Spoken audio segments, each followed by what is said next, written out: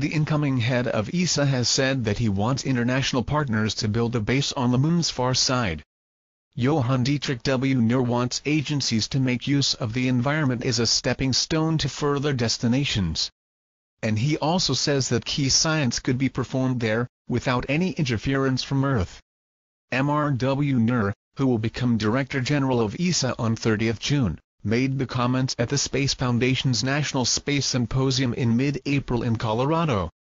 It seems to be appropriate to propose a permanent moon station as the successor of ISS, he said, reported Space.com. The moon station can be an important stepping stone for any further exploration in deep space.